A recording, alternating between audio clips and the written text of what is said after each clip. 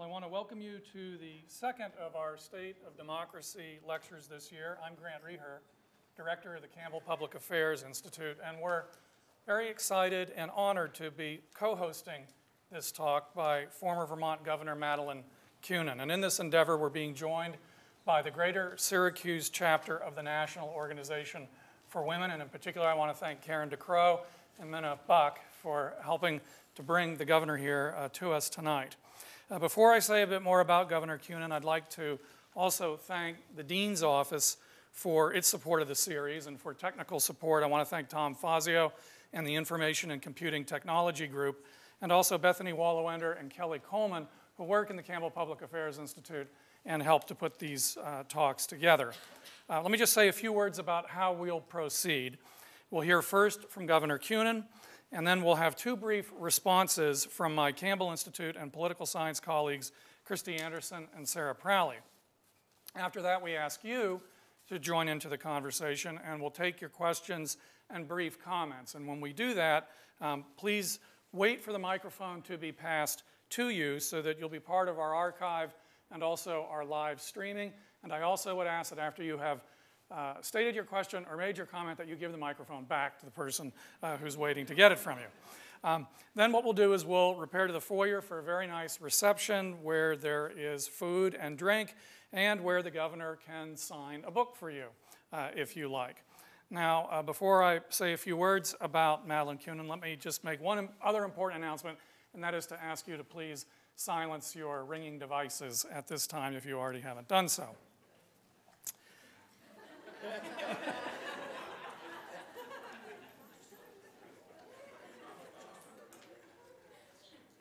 Someone's listening.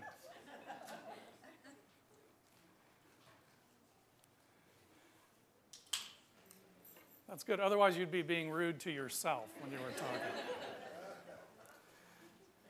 So now to say a few words about Governor Kunin. Madeleine Kunin served as governor of Vermont from 1985 to 1991. She was the first woman elected to that office, and she is the first woman in the United States to be elected governor for 3 successive terms. Following her service as governor, she served as Deputy Secretary of Education and as the United States Ambassador to Switzerland. Currently, she is Marsh Scholar Professor-at-Large at the University of Vermont. She's the author of several books, including The New Feminist Agenda, which she'll be speaking from tonight, as well as Pearls, Politics, and Power, How Women Can Win and Lead. The New Feminist Agenda has been widely praised from people such as Bill Clinton and Joan Blades, the founder of Move On. Former Labor Secretary Robert Reich wrote this about the book. Women's social and economic gains over the past 30 years have been staggering, but equally staggering is how little America has changed in response. What's needed is a new feminist agenda to bring the country up to date. Madeleine Kunin, one of the nation's foremost leaders, has stepped up to the plate and delivered us a home run. Well, Governor Kunin, we're delighted to welcome you to the Maxwell School's Batter's Box, and the floor is yours. Thank you.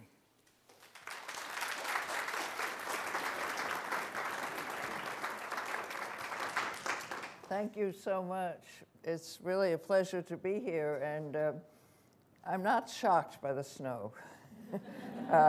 It fully meets my expectations, having listened to weather reports for years about the snow belt, and of course coming from Vermont. So thank you for inviting me here, and thank Karen. We go way back to the 60s and 70s, as we were reminiscing a bit now, when Karen was president of NOW. And we're still here, and we're still fighting some of the same battles. It's interesting that this is the year of the 50th anniversary of the feminist mystique, and that's what got some of us started.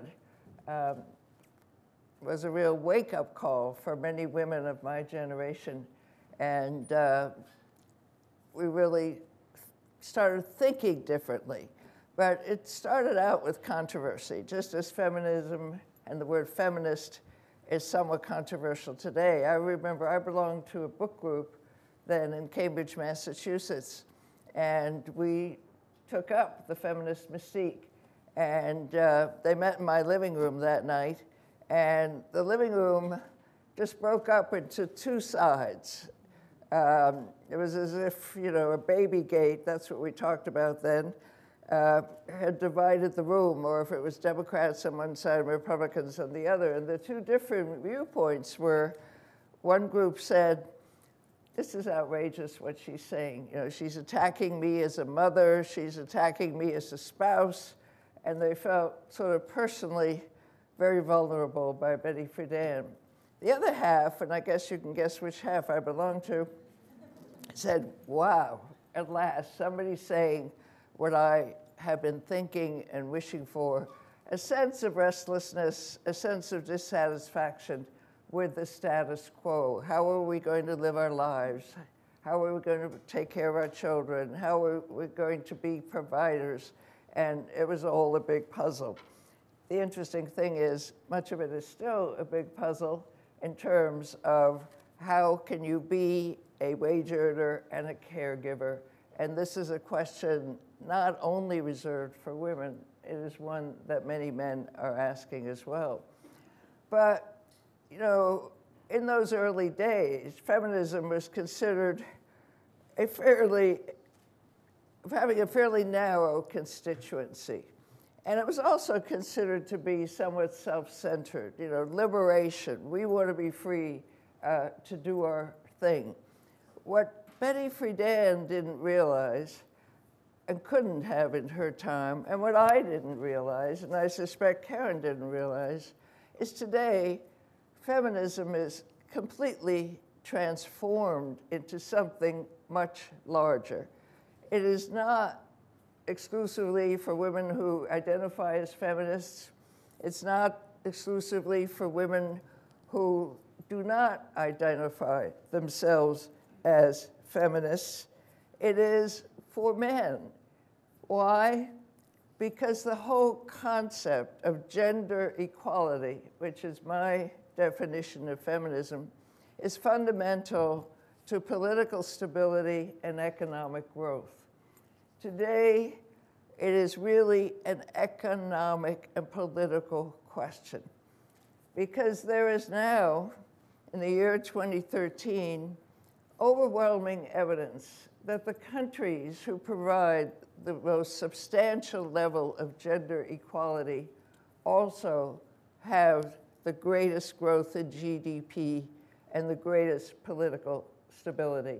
And those who keep women down are handicapped, and they're not only attacking women, they are shooting themselves in the foot by really censoring their own opportunity, not only for women, but for everyone. So, you know, I'm sure you've heard many definitions of democracy here at the Maxwell School. And I think it's great, and I thank the people who have sponsored this lecture series, because, you know, like feminism, democracy has many definitions as well. The most simple one, which I just heard the other day, is that you have a leader elected by the people, and that you have a transition of a peaceful transition of leadership. That is kind of the fundamental architecture of a democratic system. But when you get a little further down, democracies also, when they are successful, protect the most vulnerable in society, protect minorities, and provide equal opportunity based on gender and other issues that may distinguish them from the mainstream, if you want to call it that. Again, fast forward a little bit. If we look at the parts of the world that have experienced the most recent and visible upheaval, like the Middle East, where there is a big debate whether these countries can, in fact, become democratic in the basic sense of the word. One of the big debates going on, as it is in Egypt and surrounding countries is about the role of Islam and the condition of women. And the centerpiece of debate is, what will be the role of women in society? Will they have access to education? Will they be able to enter the workplace? So this is no longer within the confines of what we had thought of as feminism. This is now in a much broader context. But the central question is still the same. How much gender equality can a society guarantee? So it is not simply self-fulfillment for women. It is the fulfillment of a society's desire for growth, stability, and prosperity. Now, I was ambassador to Switzerland from '96 to '99. And in that role, I had the opportunity to participate in the World Economic Forum, which is held in Davos, Switzerland. And most of you have probably read bits and pieces of it here and there. It's where political leaders and economic leaders hobnob, make deals behind the scenes, and are there to be seen and to listen and learn something new. But it's considered the apex of power for some. Well, when I was there in those years, there were very few women. Sometimes I got excited about seeing women there, and it turned out they were fur-clad spouses or partners. And so women were not actors at these events. They were bystanders. But more recently, the World Economic Forum has put out a gender gap index. They evaluate countries for the level of gender equality. They don't do that because there's a new streak of feminism. They do that because of the relationship between economics and gender equality. They measure such things as, in 4 categories: economic participation, education levels, political participation, and health.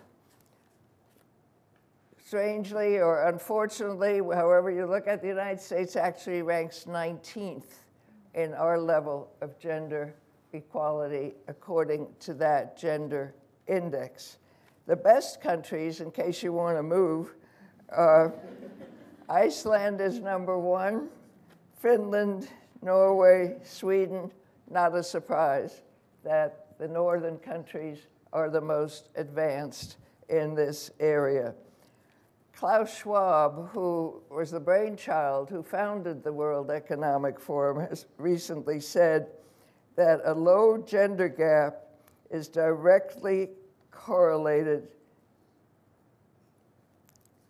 I'm saying this backwards, it is a low gender gap. A low gender gap is directly correlated to high economic competitiveness. So we've leapt forward in our attitude towards these issues in a very significant way. But why is the United States low? There are a number of reasons. One, we do not have the same work-family policies that the rest of the world has. I'm not just talking about developed countries. I'm talking also about emerging markets and developing countries. Let me give you an example. The United States is one of 3 countries that has no law requiring paid maternity leave. We have unpaid maternity leave, FMLA, the Family and Medical Leave Act, which guarantees 3 months of unpaid leave after the birth of a child, and some other medical leave, but all is unpaid. It's unpaid because of the art of compromise to get the bill passed. But unpaid leave is rare. Our cohorts in this category are Swaziland and Papua New Guinea. So it is bizarre company that we keep when it comes to paid maternity leave. Why is paid maternity leave important? Well, picture a new parent, and you've just had a baby, and you have this Hobson's choice, whether to go right back to work so you can keep your paycheck, or whether to stay home and bond with this newborn, which we know with increasing importance is so significant in an infant's development, and give up that paycheck. Well, any family knows that the birth of a baby, the bills don't disappear, they mount. And it is the worst time in the world to give up a paycheck. That's just one example.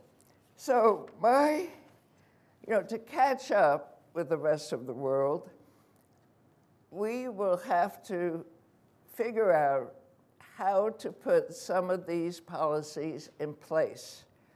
And on my list, the 4 most important ones are paid family and medical leave, which would not only help young families, it would help the elderly. If grandma gets sick, you can take her to the doctor under FMLA. If you have a handicapped child who needs help, you could take leave for a family emergency without losing your job. One thing the existing law does, though not everybody obeys it, says you can't be fired for taking leave. Having said that, however, there's still a kind of opprobrium, a kind of questionable attitude in many workplaces, even if you take the leave that you are allowed to take. Are you really that ambitious if you take 3 months off? Would you be up for promotion? And this often works hard on men as well as women. But increasingly, a younger generation of men does not want to be like the generation of madmen.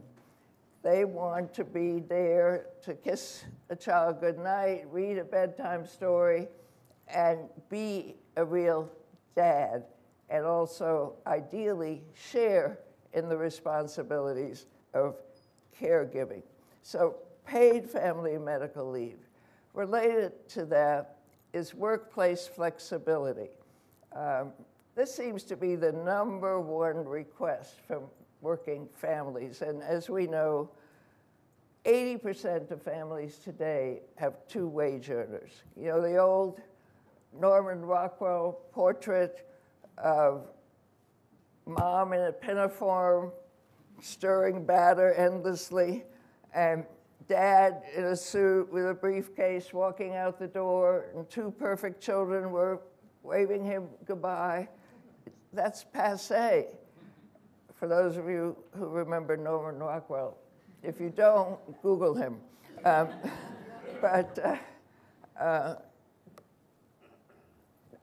It was an ideal portrait, and it probably wasn't as ideal then as we look back on it now. But nevertheless, today, both mom and dad in most families walk out the door and figure out who's going to pick up the child from childcare in time. So workplace flexibility, which can mean a lot of things. It can mean saying I want to work 4 days instead of 5 after having had a baby. It means I want to be able to pick up my child from childcare. It may mean I want to work from home 2 days a week. But the key is flexibility, that you don't always have to be there with FaceTime from 9 to 5. The family has changed, but the workplace has been frozen in place. The workplace still functions as if somebody were at home, as if somebody were at home to feed the dog, to take care of the children, to be there when somebody is sick, and to have dinner perfectly made on time and presented beautifully. But with a martini, I assume. But do you all know what martinis are? But those were those days. So flexibility is important to accommodate the needs of contemporary families. So we have paid family and medical leave, workplace flexibility, and the third one is affordable quality childcare. We also know much more now than we used to about early childhood education. Neuroscience tells us how the brain develops even before birth in infants. And not only does the brain develop in terms of capacity to do reading and math and whatever, the brain develops emotionally in the first 1,000 days of an infant's life. And good care, loving care, which parents can give, and if they can't give, good child care can give, is critical to a child's development. Now, some will say, you know, we can't do this in America. We can't be like France. And France, for example, has national child care system where 95% of French families participate. Why? It's not that they just want to, you know, drop off their kids and have a steak and frite and a good glass of wine, but because the child care system is so good. It's high quality, it trained teachers like regular school teachers, and everybody uses it, and it can start at the age of 3. President Obama is proposing early childhood education in preschool. Some states are beginning to do that. One, surprisingly, is Oklahoma. So it isn't necessarily a liberal conservative issue. Can we afford it? Well, my argument would be we can't not afford it. We do know how to do it because one sector of our government has the best child care, and it is run by the United States Secretary of Defense. The military has affordable, quality child care available on a sliding scale. All of its centers are certified, very hard to get national certification. Why? Well, you can figure it out. It's considered a question of national security. You can't keep people in the military if you can't provide for their children. Just as a footnote, the military also has the best education system in the country from K through 12. And that is partly because when the Secretary of Defense or his representative goes before a congressional committee, he gets what he asked for, because he can say this is national defense. Well, I suggest to you, having children grow up healthy and loved is also a question of national security, and I'll get back to that in a moment. I already mentioned paid sick days, because it's also a health issue, paid sick days. We're debating that in Vermont right now, and the governor of Connecticut campaigned 2 years ago on the issue of paid sick days, and it was a winning issue. It was a winning issue, and his theme was, I don't want somebody to sneeze into my salad. If the compromise was it only applies to service workers, but service workers are the most vulnerable. You know, if you're in a management position or you're in a top level position, you can usually negotiate this. You know, I'm going to take a couple of days off. Is that all right? I'll make it up next week or later in the year, because you have the power to negotiate. But the middle income or low income wage earner is powerless when it comes to these issues. Well, why are we behind, and why is it so hard to pass legislation? I understand you're going to hear from Kirsten Gillibrand in January. And she can tell you some of the battles that she's been forging in the Congress. Well, like in many issues, because the Congress seems, not only seems, is dysfunctional, some things are happening at the state level. Actually, California and New Jersey have paid family and medical leave. They have a tax that the employees pay, not the employer. It's like a Social Security. It's a disability tax is how they fund it. In some cities, you had an interesting experience down the road from you in New York City, just before the mayoral campaign. Mayor Bloomberg and Christine Quinn, the president of the New York City Council, were opposed to paid sick days. They said it was bad for business and Wall Street was breathing down their neck. Then something happened shortly before the election. It didn't turn out to be the magic pill they would have hoped, but Christine Quinn changed her mind about paid leave, and suddenly she supported it. Why did she support it? Well, she was nervous about the election, but she also realized that there's a constituency out there that can be more powerful than the opponents. The opponents are traditionally, in every state, with every family-friendly issue, big business, personified by one of the biggest lobbyists, the United States Chamber of Commerce. But there are other businesses which are less doctrinaire and are beginning to recognize, hey, this may be good for business. We may be able to attract and retain talented employees if we provide them with workplace flexibility. I'll give you an example. A neighbor of mine runs an energy company in Vermont, and she was talking with a colleague of hers who also is a CEO. And the colleague was saying, you know, every time a woman gets pregnant, she quits. And Beth said, that's not my experience. Every time a woman gets pregnant, she returns. Beth talks to the employees, works out a way to keep her talent. And whether it's flexibility, whether it's different hours, whatever, she works with the employee. And why does she go to this trouble? Because it costs her a fortune to retrain somebody else. It costs 5 times the salary, according to studies, to retrain a person. And that is not only applied to the most skilled workers, it also applies to those who are in the service industry. Why? Because today, a good worker is one who shows up on time. A good worker has a good attitude.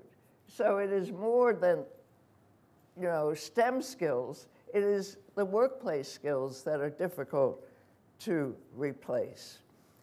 Now, one of the consequences of our policies, or lack thereof, and it's not the only one, but you've been reading about this lately, that we have an extraordinarily high poverty rate. In fact, the United States has the highest child poverty rate of any country in the world, developed country in the world, I must add. It's at 22%. Sweden, just for comparison, and I admit, if you live in Sweden, you pay higher taxes. It is a socialist country. We probably will never be like Sweden, but for comparison purposes, Sweden has a child poverty rate of 3%. A woman from Sweden attended one of my lectures and said, we are embarrassed by our 3%. Well, I'll tell you, it's about time for the United States of America to become embarrassed about our 22%. What does that mean? What does that mean when we have a 22% child poverty rate? Well, you don't need new research. we have all the evidence around us. We know that these children are more likely to be high school dropouts. We know that if you're a high school dropout, you're less likely to hold a steady job and be a contributor to society.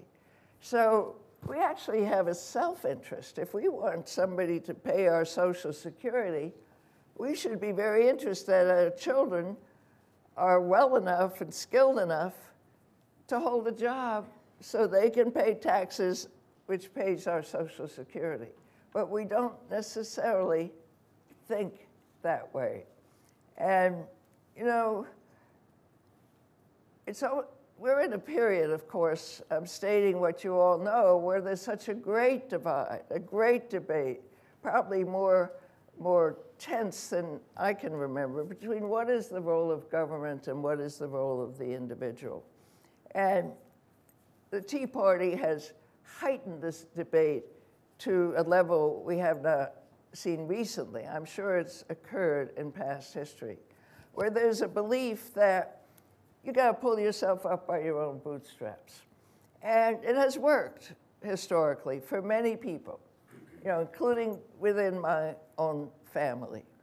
And we have this great belief in American exceptionalism. We are the greatest. We don't need to change. We don't need to improve because we are the best country in the world. And I buy some of that. You know, I was born in Switzerland, and my mother and my brother and I came to the United States at the outbreak of World War II in 1940. And my mother believed in the American dream, and we were imbued with the sense of possibility in America. And I am grateful for that. So I still believe in upward mobility. I believe in the dream. But even the dream is getting harder to dream than it was in my time. But there's even in the last presidential campaign an accusation, if you don't buy American exceptionalism, hook, line, and sinker, you're unpatriotic. Well, I suggest the greatest act of patriotism is to try to improve your country and make it better for all citizens. But we are not at that point at this time. You know, you don't have to be soft-hearted or liberal to espouse family-friendly, child-friendly policies. One of the most outspoken proponents, and he's been an advisor to President Obama on the question of early childhood education, is a Nobel Prize-winning economist at the University of Chicago by the name of James Heckman. He's one of the biggest proponents of early childhood education, not because he's soft-hearted or simply loves little children, which we all should do, but because he sees the numbers. He says the investment in early childhood education is the best investment any government can make. And governors are beginning to listen to James Heckman.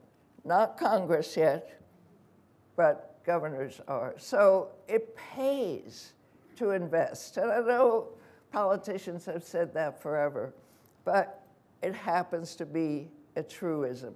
It costs to neglect. There is a huge cost. You know, we are exceptional in a number of interesting ways. We have the highest incarceration rate in the United States of America. We have the highest teen pregnancy rate in the United States of America. These are not exceptions that can be sustained and still keep America in the game of economic growth and prosperity. So one of the handicaps we have in achieving the change, which seems so common sense, we're not talking about extraordinary things. We're talking about things that are normal in most parts of the world. But one of the things is the idea that, one, we can't afford it. Two, it probably won't work. It'll be a waste of money. And there's a third one, which I'll remember in a few minutes. But You know, take an interesting example. I mean, people also lead isolated lives. I mean, one of the hardest things to explain in the course of recent events is the agriculture bill that is now in the House. I mean, the agriculture bill was extraordinarily generous, as it has been over the years, to wealthy farmers. Somebody came out with a report, there were either 40 or 400 billionaires who are getting agricultural subsidies. Do they need it? At the same time, they have cut food stamps. And they say, well, we have a growth in food stamps because people are cheating. They're ripping off the system. Well, a detailed analysis of the system says no. They are not cheating. They're people who are hungry in the United States of America, here in Syracuse and Burlington, Vermont. And you know, the big divide, not only between parties, but between income gaps, between the extremely wealthy and the middle class and the poor, is larger than it's been since the Great Depression. So, but somehow, there is still an attitude that the poor are poor because it's their fault. Never mind the fact that the majority of Americans who receive food stamps are children and the elderly. They have not figured out how to rip the system. The problem is they don't participate in it enough, especially the elderly who have great pride about going to the government for help. So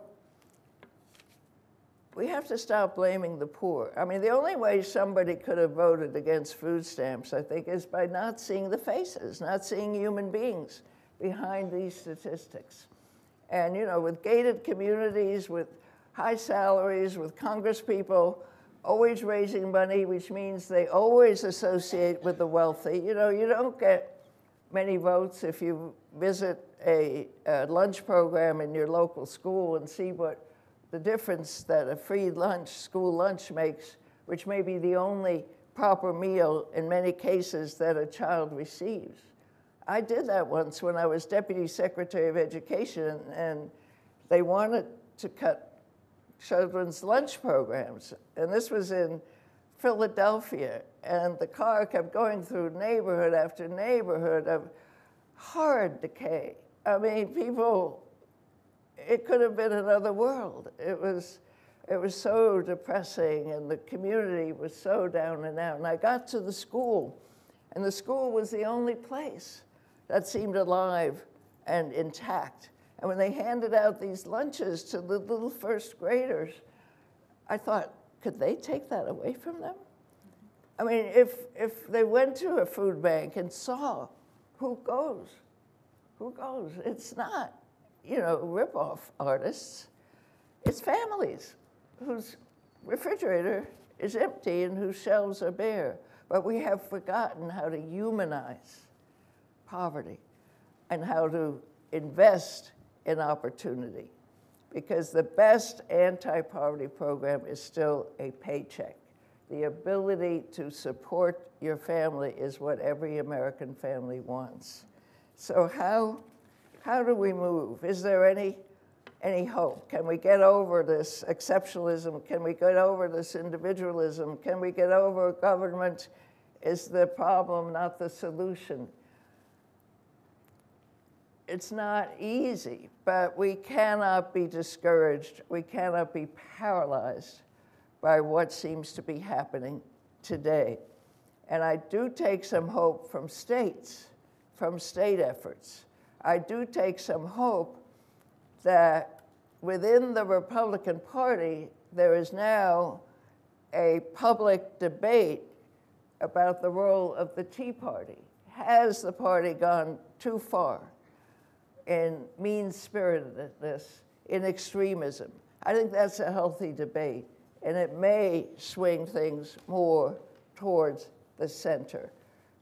I take heart in what is happening in some states. In my own state of Vermont, we passed a bill into law last winter that helps Paycheck Fairness Act. It's similar to the federal Paycheck Fairness Act, which is lingering, languishing, dying. It keeps getting worse the more I think about it in Congress.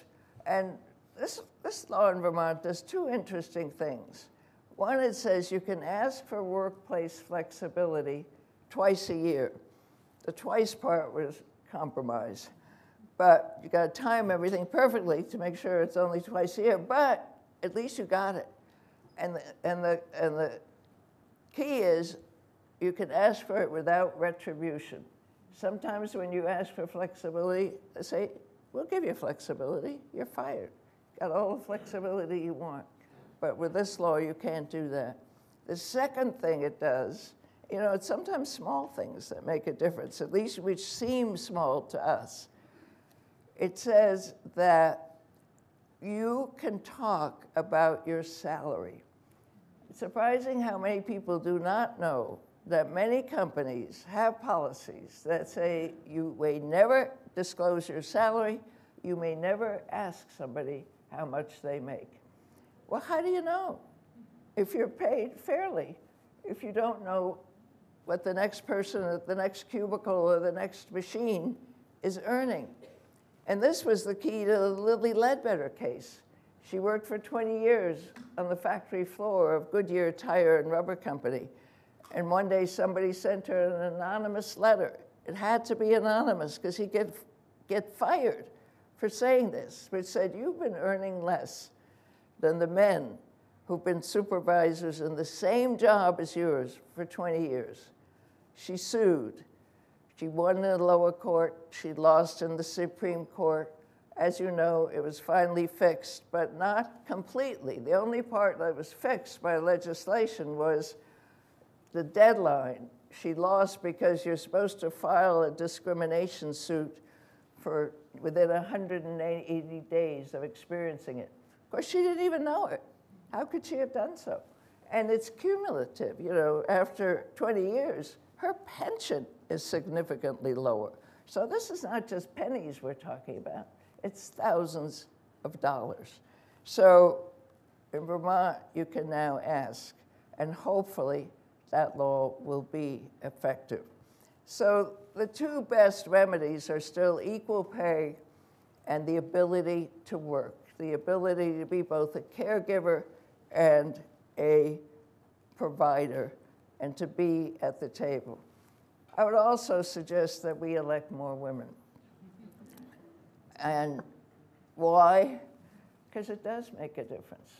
I mean, again, Kirsten Gillibrand is an interesting example. You know, sexual assault in the military didn't happen last year for the first time. It's been going on since one caveman assaulted one cave woman, but she had no place to go while he was making paintings.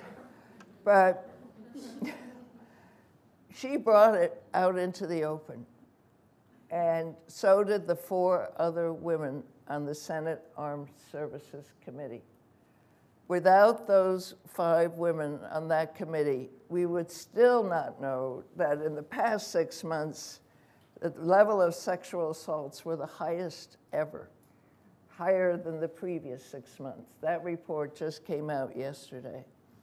So the women tell their stories because some, obviously, we're very grateful that men support many of these issues. We wouldn't have anything happening if we didn't have male colleagues at our side. But there's still an intensity about things you've experienced. I don't believe there's a woman in this room who has not walked into a parking lot at night looking for her car and groping for her keys and feeling that sense of insecurity. It's something in your gut that you live with. Now, a man can worry about that for his daughters, for his wife, for his partner, but it's still not quite the same thing. And intensity and perseverance matter in politics. We know that politics is competitive about who gets elected. It is also competitive about what gets on the agenda and where it gets on the agenda. Is it a footnote or is it at the top of the agenda? And as governor of the state of Vermont, I no doubt governed like all my male predecessors most of the time. But every once in a while, my life experience as a parent, as a wife, entered the arena. That's one reason I put a lot of money into childcare, because I saw this as an economic issue. If parents have good childcare, they can go to work and they can stay on the job. Put a lot of money into children's health care, which had a wonderful name and still does, of Dr. Dinosaur. So I had somewhat different priorities, not in everything, but maybe 5% of the time. But sometimes that 5% can be very, very important. We also had an interesting demonstration this month, the end of October, on how women might operate somewhat differently in how they govern. I found it significant that Susan Collins, Republican senator from Maine, came up with the idea about, hey, let's compromise over the budget shutdown and the lifting the debt ceiling. And she came up with a proposal. And she got 2 other Republican colleagues to support her. You know, Lisa Murkowski from Alaska had a great quote in the Times. She said, "It's time to get real. It's time for common sense. Politics be damned." That took a little courage, you know, for those women to do that. Why didn't the men? Because they're scared to death that somebody will run to the right of them and that they will lose their seats. And they were blind to the damage they were causing themselves, both politically and to the people who were affected by the shutdown. So it may not be scientific to draw a major conclusion from that, but anecdotes are useful too in drawing conclusions. The fact that women do talk to each other more. The women senators break bread together. They have lunch together every month or 2. They sometimes work on bills together. The men are so keen on competitiveness and I won, you lost, that they don't eat in the Senate dining room together. I mean, that's sort of the foundation of collegial politics. You know, as a state legislator, I couldn't get anything done if I didn't talk to the opposition and work out compromises. So I think more women would help. I don't want to conclude that we have halos. You know, I do remember somebody by the name of Michelle Bachmann and Sarah Palin, but they're not the majority. You don't need 100% attendance from women on one issue to create a change. You just need enough to tip the balance. And I am confident if we had more women, we would have affordable childcare, quality childcare. We would have workplace flexibility. We would have paid family leave. Well, let me conclude by asking the question, you know, what makes people say, I've had enough, I'm going to do something about this? Because what we really need is popular support to give the policymakers and lawmakers courage and the information that tells them, hey, there is a constituency that's larger than the Koch brothers, that's larger than the Tea Party. There is a constituency out there that supports paid family and medical leave. But we need your voices. I mean, what happened in New York City when the labor unions and children's groups and women's groups mobilized and they got paid sick days has to happen throughout the country. And people my age also have to acknowledge we have to fight some battles again, which we thought we had won forever, like access to contraception, like access to safe and legal abortion. We thought we had done that, not to worry, but we have to fight to keep what we have, and we have to fight also to get what we need in the future. What makes a person be an activist? Speak up, vote, write, demonstrate, whatever form it takes. Well, I'll give you a PowerPoint. I know you've been looking for one all this time, but this PowerPoint, you have to do the work. It consists of 3 boxes. In the first box is something called anger.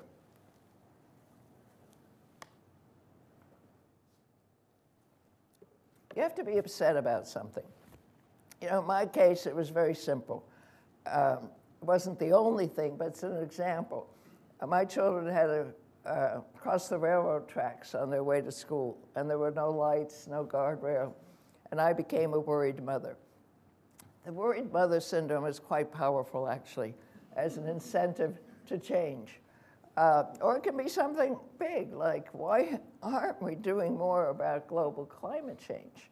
But it's the kind of event that you turn off the remote, you unplug your ears, and you decide you're going to do something. The second box is something called imagination, that you give yourself the luxury of imagining change, what the world would look like, what my street would look like, what the railroad track would look like with flashing red lights, which I did eventually get, which was probably the most important thing because it gave me that important feedback loop that you can fight City Hall. If you do stick your neck out, something might happen. If you stay at home in a dark room with your hands folded like Whistler's mother, nothing will happen. She never looked happy to me. But anyway, you have to have imagination to visualize change. I put another ingredient in there, and that is empathy, which is severely lacking at the moment. All religions teach it. You are your brothers and sisters' keeper. You learn how to walk in somebody else's shoes. But we've forgotten how important empathy is. Okay, first box, anger. Second box, imagination and empathy. The third box is probably the toughest of all, and that is optimism. And I know the students here may be wondering, you know, what's the future going to be like for me? Everything seems to be falling apart, and it's hard to find peace on earth, goodwill towards men and women. But optimism is what we must retain because, you know, they say that pessimists are usually right. Those are the pessimists. But optimists, and I believe it was Margaret Mead who said this, optimists change the world.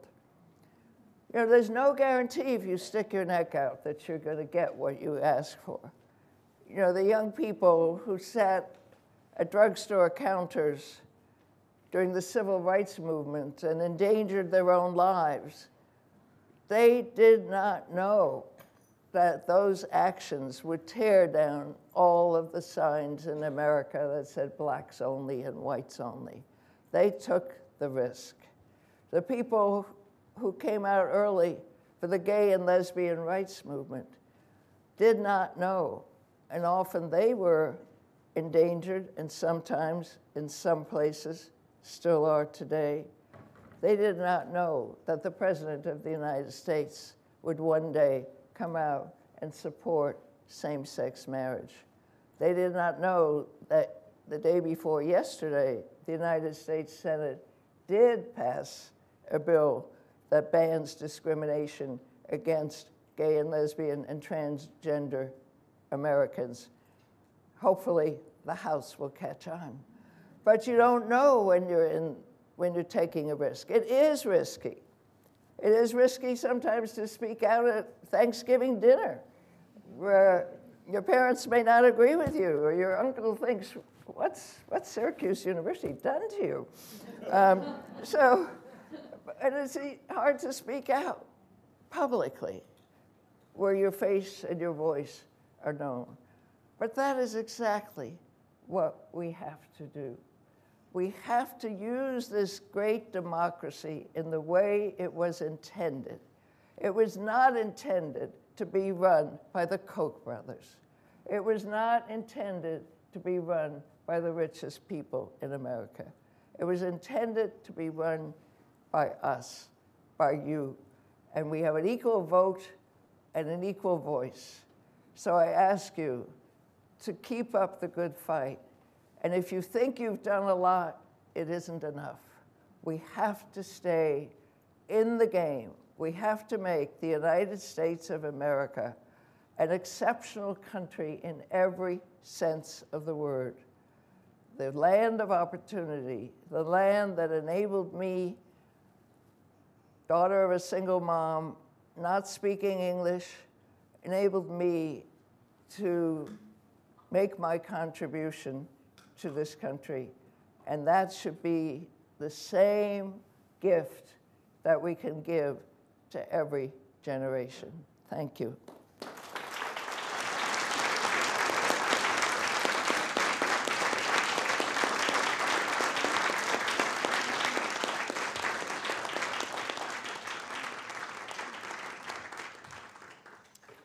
First, we'll hear from Christy Anderson, and then we'll hear from Sarah Prowley.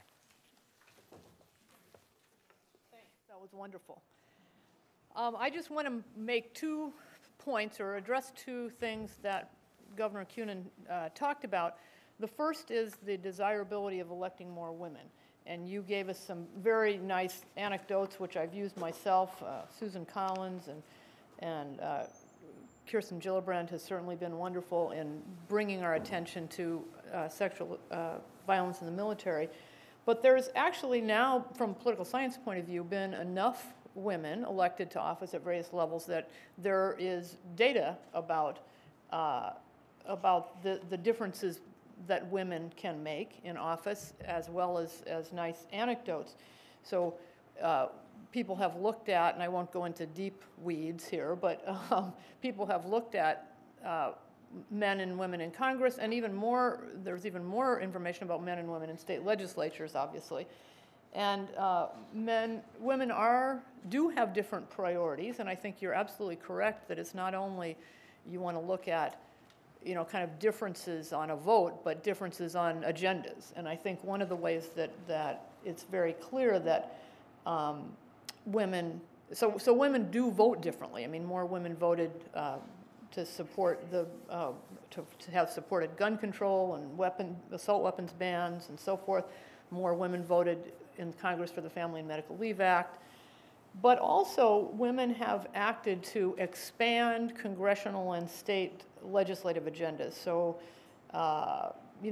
one example is that up until Louise Slaughter and other women members of Congress got on the job, research on cancer didn't really look at women's cancers. So they changed things so that funding and research included women and minorities in clinical trials, assured funding for breast cancer and ovarian cancer and so forth.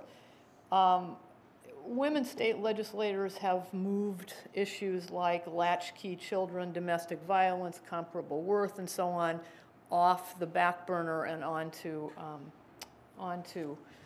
potentially successful legislative action.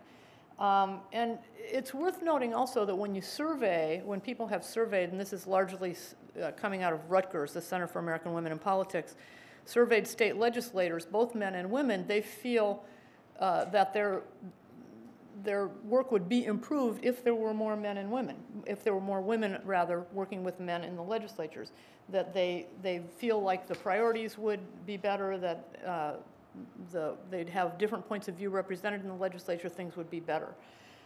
There are as well, and you mentioned this a little bit, interesting differences in kind of political practice and style between men and women, and these are tendencies, not absolute differences. And you mentioned the fact that women in the Senate this October were able to come together and initiate compromise. They're able to talk to each other and so on.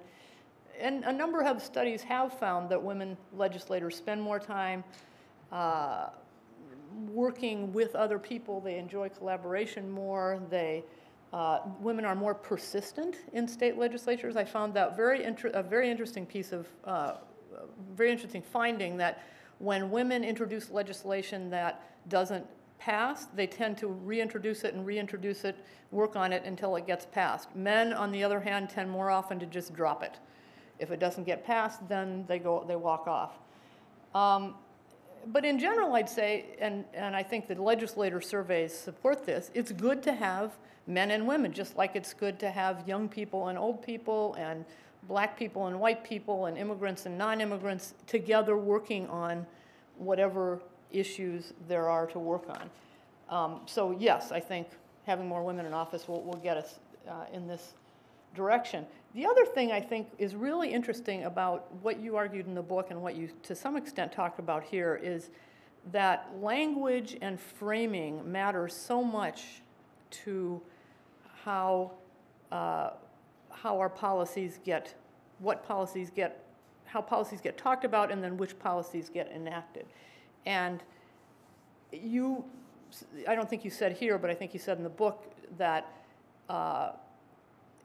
in the 60s and 70s, feminism and women's equality was issues having to do with that were talked about as having to do with freeing women and emancipating women, having women be able to realize their own potential. And you say, and I agree, that that's not going to cut it anymore. That's not a way to successfully frame issues that you are talking about. Another way to do this, like family and medical leave, and increasing food stamp and funding and putting more money into early childhood education, which we have, I agree, all kinds of research telling us how beneficial that is. Another way to frame this is care for the vulnerable, empathy, caring for other people. We need to help people who can't, who don't have enough food, who are hungry. We need to help people, children who are maybe in bad schools and so on. This is, I think, in a way, the Hillary Clinton quote, "It takes a village to raise a child." This is, so we all should cooperate. Well, I worry about the efficacy of that type of frame because of the sort of American exceptionalist counter to that everybody's responsible for their own situation. I mean, we can be empathetic, but if there's all kinds of people around us saying, you don't really need to be empathetic to these people. They got where they are. We don't have to help them because they need to pull themselves up by their bootstraps the way I did, say. So the kind of helping the vulnerable or empathy frame doesn't seem to me to be working very well right now in our time of divided government and the Tea Party and so on. And I do think then that a third option, which you also talk about, is what you might call the James Heckman kind of way of framing things. That is that it is in our collective economic self-interest to invest in early childhood education and in family and medical leave as two examples. And I think there is so much evidence on this basis, evidence from hard-nosed economists like Heckman, that one of the things we all need to do, in addition to electing more women, is to disseminate this information and really put this information into forms that will convince people.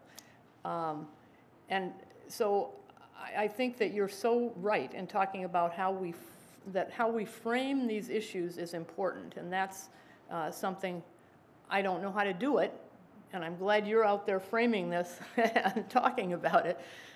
But I would like to add that to what you've said. So. Thank you.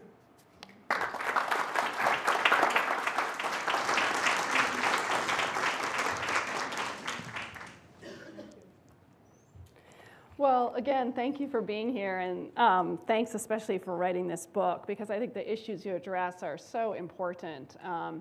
Particularly these issues of work-life balance, which are very important right here in the academy. I just read a recent study that showed that rates of motherhood actually among women academics is significantly lower than rates of motherhood among comparable women, professional women, so CEOs, lawyers, even doctors. So clearly we have a lot of work left to do here in the academy about how to, in confronting some of these work-life balances for families.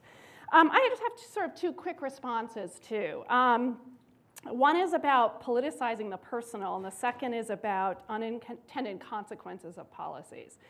So I think we might all agree that politicizing the personal has been sort of one of the central accomplishments of the women's movement. But it's probably fair to say, too, that this is an ongoing struggle. So the question for me is sort of how do we encourage women to see work and family life issues like those that you speak about in your book as political issues that require collective action and public policies or institutional policies that we might see at the university. How do we encourage women and their allies, because you're right, we need to enlist allies, and we already have some, to pursue legal and policy remedies to instances of discrimination in the workplace and elsewhere? So some recent research I read looks at the experience of women academics, and I think it sheds light on some of the challenges involved in politicizing the personal, even for well-educated, very professional women. My feeling is if these hold true for very well-educated professional women, it's doubly true for women who are at jobs, more service-type jobs, right, that have less sort of power. So in a study of women faculty at the University of California, Irvine, researchers found that women in academia often perceive that they are victims of discrimination, just like in any other walk of life. They not only understand that there's pay differences, documented pay differences, but they perceive more informal forms of discrimination and subtle and indirect forms of discrimination as well. However, they were, as a whole, rather sort of disenchanted with legal remedies, such as like changing formal university policies and rules, because they feared that they were going to be subjected to sort of informal sanctions and ostracism. So as a result, the women opted for very less confrontational kinds of change. And some of these is what I might label sort of self-help remedies, like forming women's groups or informal mentoring or even formal mentoring relationships with other women. But in the words of some of the researchers, the women in some cases adapted their experience of inequality to an individual model of responsibility. So in other words, they didn't really frame their experience of discrimination in broader political terms, as much as they deemed it as an individual problem that they had to solve on their own. So I think in addition to the issues that you and Christy talked about of a tendency in America to look towards sort of the individual responsibility frame, there's also a tendency to internalize that, right? And so they found ways to cope, and I think we're all familiar with this, right? One woman who was interviewed described how she would take her kids to the park, and rather than interact with them, she would grade papers. Another one said she managed the work-life balance by getting 4 hours of sleep a night. So I think these kind of individual coping strategies actually really rang true for me. I think I've done some of them myself. And oftentimes, we even share these stories as kind of like old war stories, and we're sort of proud of them. And we're just happy when we get through it, right? And get through it meaning either the kids grow up or we get tenure or what have you, right? And I think this tendency to turn towards these individual responsibility models is echoed in other parts of American society, where many families' responses to the economic hardships of the last several years is to go into debt or to buy self-help books about how to better manage their finances. Indeed, there's like a whole industry around self-help personal finance, which I think is an indication of how easy it is to kind of depoliticize these what could be seen as sort of personal issues. And I do think it's a particularly American response, so it requires a lot of vigilance an effort to continue to frame these issues in political terms and encourage women and others to respond to them through policy. Of course, we do sometimes succeed, and I'm glad that you're an optimist, and I was actually thrilled to see that Governor Andrew Cuomo, he's introduced legislation called the Women's Equality Act, which is intended to end discrimination and inequality based on gender. And I don't think we're going to have time, because I'd rather hear what you guys say, but there is a really fun commercial for this Equality Act that's, you know, funny, actually. And so it sort of injects some levity into what are some very serious issues. If you want to see it at the end, we can do it. My second point, just really quickly, is about the sort of unintended consequences of policies. In pursuing a family-friendly policy agenda, whether it's the workplace or the legislature, we still need to think about potential unintended consequences. And I'm going to give an example again at the university setting, since that's what I'm most familiar with. Many universities, including SU, have a parental leave policy, which provides a sort of work reduction for new parents. And on its face, and I think in most of the case in practice, this works very well and is a very good step forward. However, I think some universities have found that this policy actually provides an advantage to some men, particularly men who do not carry a lot of the responsibilities for childcare at their home, by giving them extra time to do research and writing, which makes their research even stronger, their tenure case even stronger. So a policy that's sort of intended to help women may actually kind of further their disadvantage. Now, I don't know what to do about that. I don't know if there's a way to write those policies so that they don't do that. But I think it's important to keep in mind that sort of treating men and women the same might not always mean that you're treating them equally. So thank you. And Chris.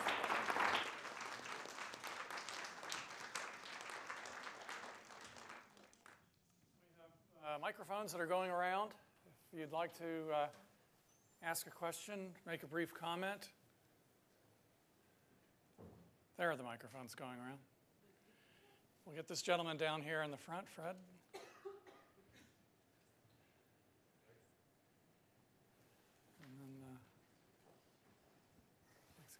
Hi, I grew up in the 60s and became a feminist, I guess, in the 70s, and spent my career in the newspaper business and worked with women and male colleagues. And on I wrote editorials for many years, and on women's issues, one of my women colleagues once kind of implied that she was the one to take on that task. And I kind of got in an argument with her, saying that as a feminist, I could argue for women's rights and gender equity as well as she. But hearing you today, I see there is more than a nuanced difference between feminist men in politics and women in politics. And I guess my question is, you mentioned, I was astounded to hear that we're one of only 3, I guess, developed countries that Any country. Any country. Oh yeah, you mentioned Swaziland and Papua New Guinea. It's astounding. My question goes to foreign policy, a kind of feminist foreign policy, or a foreign policy directed by a government where women definitely have the critical mass, should we say.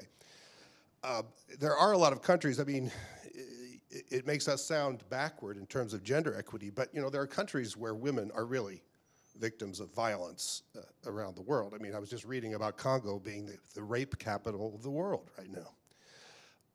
How would you see a feminist or a woman-led foreign policy differing from what we have today? And would it need to be muscular and need to be in some way assertive or confrontational, if not aggressive? Right, you've got a lot of great questions.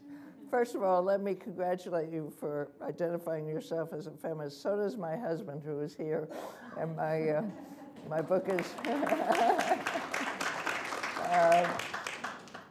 And we need you. You know, it's very important. How would it, you know, I think you saw a little bit of your answer in Hillary Clinton as Secretary of State. She was like most secretaries of state in almost all ways, except she created a special ambassadorship with Milan Revere for women's issues, gender issues, trying to address some of the violence issues and education restrictions around the world. And wherever she traveled, she would meet with women's groups. She made an effort of that. So I think she gave it an extra push that previous well, of course, there were two previous female ambassadors.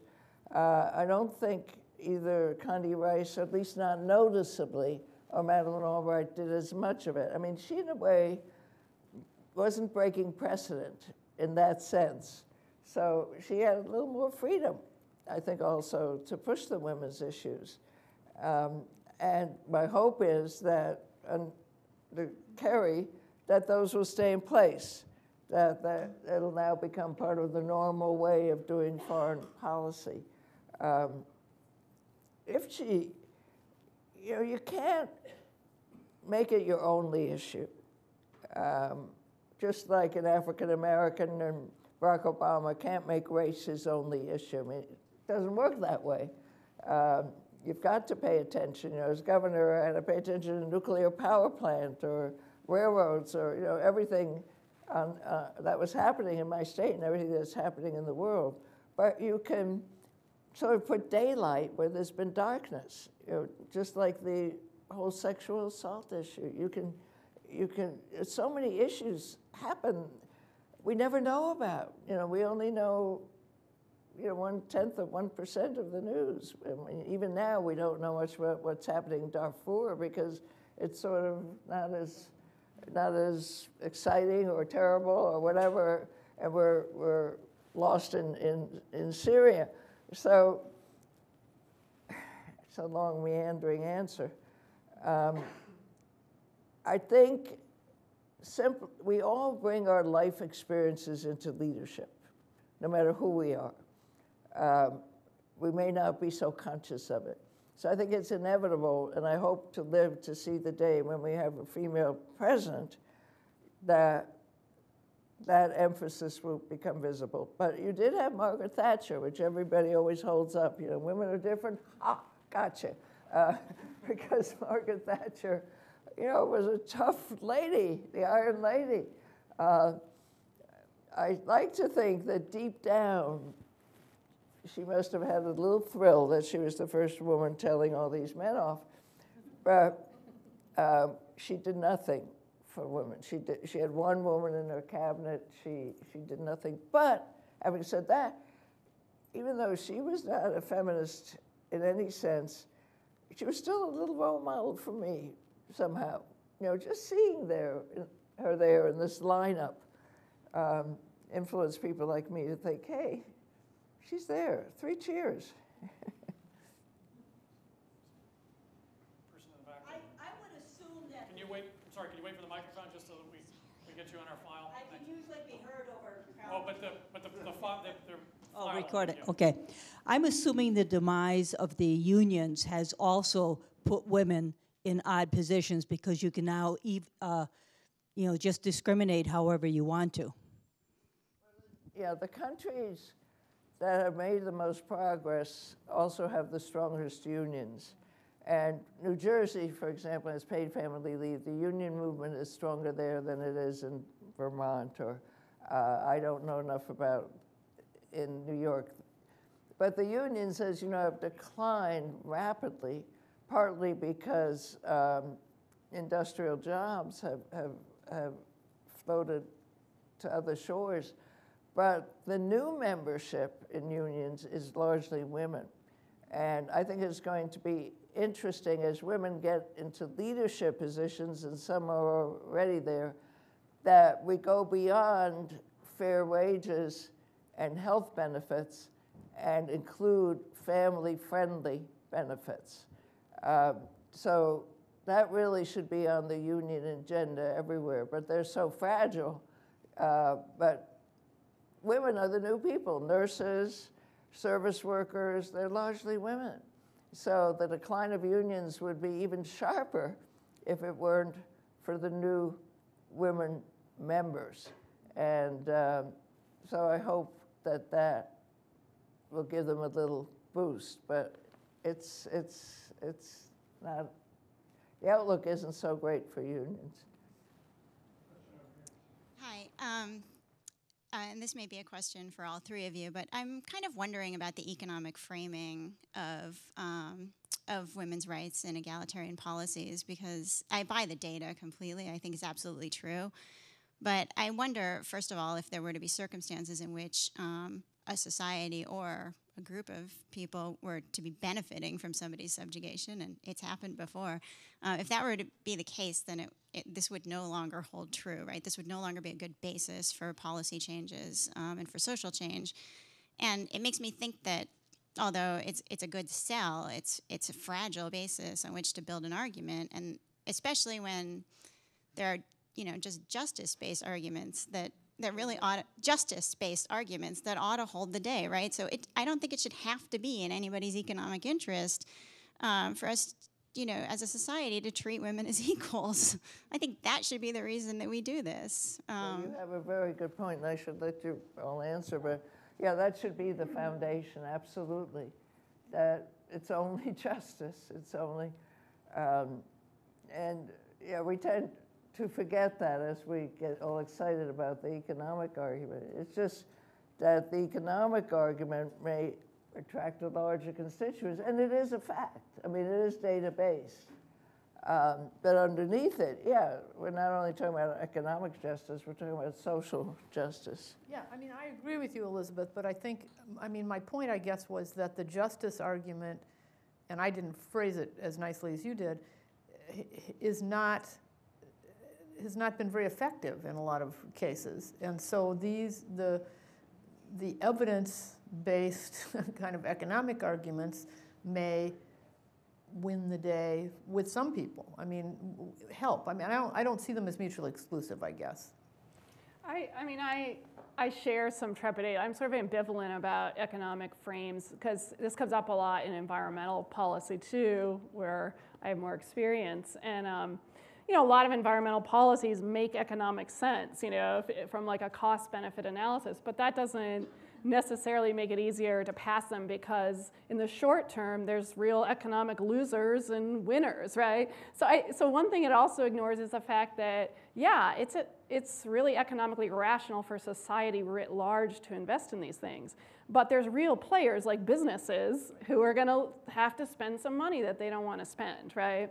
And so that's why they're sort of not automatic. Like, they don't automatically lead to policy change just because it's like, oh, it's in our rational self-interest to do this. As a society, it is, but the policy actually creates new winners and losers. Right. And one of the things that this raises is the kind of short-term versus long-term considerations. Yeah. And so, yeah, we don't want to raise our taxes right now to pay for preschool. That's a short-term way of looking at it, and we might argue, and James Heckman might argue, that you need to look on a more long-term level. Right. And that yes, 15 years down the line, 20 years down the line, those kids are not going to be in jail, and it's not going to be costing them. They're going to be paying back into the taxes, but people are not really able or willing to do that, I think. Yeah. I think the economic argument also is so attractive because that's what the naysayers have been saying. They say, we can't afford this, and we can say, hey, listen, you should afford this because it's going to cost you so much more. Right. So that's, we get caught in that rhetoric. We have time for a couple more quick questions, and there's one right here. Peggy, go ahead, and then we'll get one last. This is just a comment more than a question. Thank you so much for your very interesting talk. I just wanted to add to your 3-box PowerPoint, if I could. The first box was anger, as I recall, and I'd simply like to point out that one of my favorite lines from another feminist activist, Sister Teresa Kane, who spoke truth to power with the Pope, pointed out in a famous speech she gave about 20 years ago that the second syllable of courage is rage. And so I simply just wanted to make that point. I have no question. Thank you. Thank you very much. Count that as a friendly amendment. Question over here. Go ahead, sir. It's hard to frame the question. I guess when I look at all these issues, I want my democracy back. And Citizens United has given the Koch brothers and people like them extraordinary power over women and over individual men and the genders, both of whom would seek the things that you are after. So to me as a citizen, maybe one of the best things we can do is not have the best government money can buy, but the best government of the people, by the people, and for the people when this is overturned, even by constitutional amendment, if it need to be. At your level, in one state, like in Vermont, I'm wondering, I've been reading this month's issue of The Progressive, published in Madison, and there's a very interesting article about ALEC, and I forget exactly what ALEC, it's a state... Legislative Exchange. American Legislative Exchange, what is Council. So at each state level, this ALEC thing functions a lot of times secretively, but you know, these people are not exactly of the people, by the people, and for the people. And in fact, a person in this magazine penetrated that thing, and one person offhandedly said, what we need is more rich people. And so what's been interesting about the shutdown of the government is now businesses looking at the Republican Party saying, you know what, maybe we need to break with the Tea Party because this economy lost $24 billion. So just whatever your comments are about Citizens United, lobbying for that, overturning it, constitutional convention if we need to, because I'm an angry citizen that wants my government back, but also as a state legislator and governor and so on, what even the ALEC thing maybe looked like in Vermont. Governor, to give people context, I just ask you, what did you spend, do you remember what you spent on your first election to the state legislature? Oh, my goodness. Well, this is Vermont, and this is 1972, so you know, it was another era, another cosmos. But I think, you know, you get elected in Vermont to the legislature by door knocking. You go door to door, you introduce yourself, you carry dog biscuits, and that's how you get elected.